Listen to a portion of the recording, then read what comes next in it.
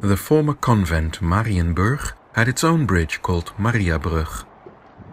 But the simple 50-year-old bridge was at the end of its lifespan. The concrete was decaying, and the bridge even had to be closed to the public. The unsafe bridge has been replaced by a beautiful new Maria bridge. During the construction, people had to use a nearby bridge, but thanks to the use of prefabricated parts, the 36.5-meter-long bridge could be built quickly. Only the concrete abutments were built on site. The bridge seems arched, but it really isn't. A clever shape makes it appear that way.